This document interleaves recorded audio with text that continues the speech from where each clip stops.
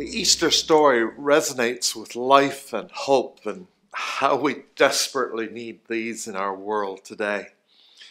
Through the years of the Old Testament, we clung to the hope in the prophecy of a Messiah.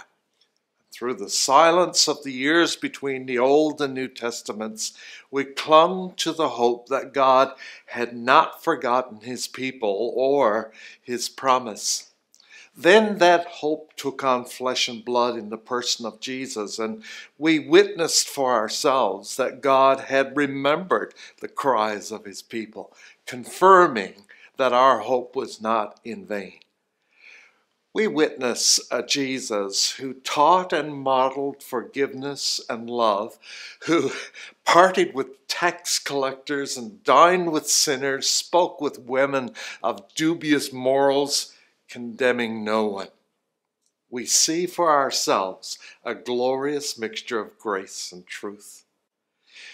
We are caught in awe and wonder as Jesus turned water into wine, gave sight to the blind, and made the lame to walk.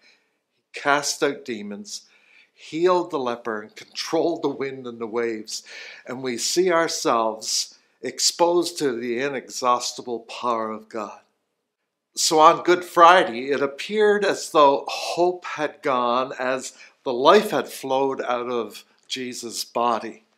This irresistible man of captivating parables, insightful teaching, and miracles with the ability to impact the very fabric of the society and the people to the utmost depths of their being, was killed on a cross, placed in a tomb. It looked and felt like someone had turned out all the light and put a lid on our hope. Then something truly remarkable, life-transforming, and world-changing happened.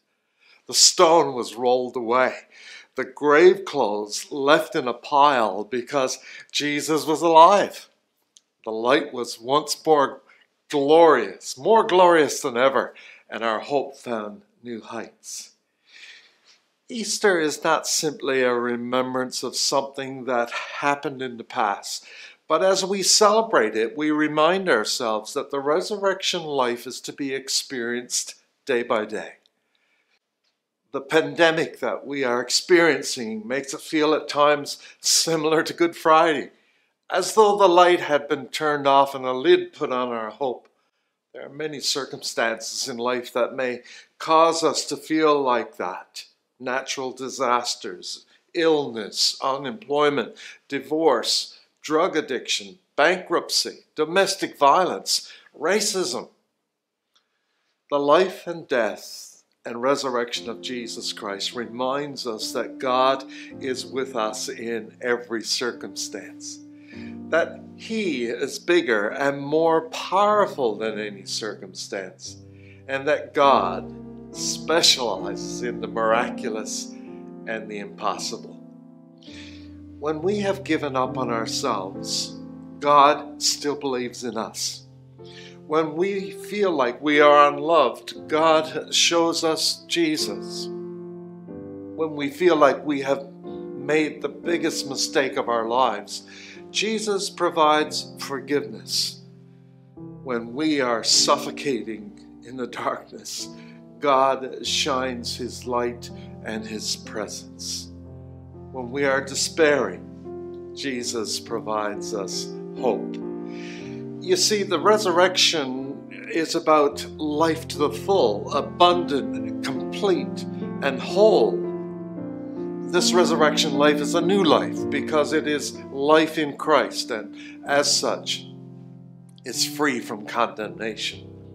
This resurrection life starts the minute we accept Christ as Savior and continues then for all eternity.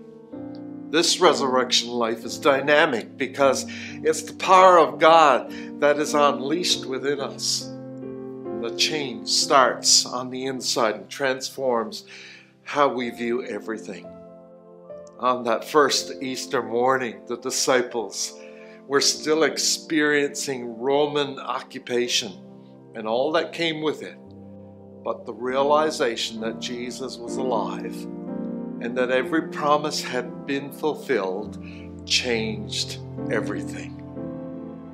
They now had an eternal view. They understood that sin and death had been conquered, that the kingdom was indeed a spiritual kingdom, and a kingdom in which God reigns supreme over everything. Such understanding would change how they viewed and responded to life in this world because of the glorious light of Christ shining in their lives, giving them the hope of eternity. They would never be the same again, just as we will never be the same again if we claim this same resurrection power. May God bless you this Easter as you celebrate the risen Christ and his risen power in your life. Amen.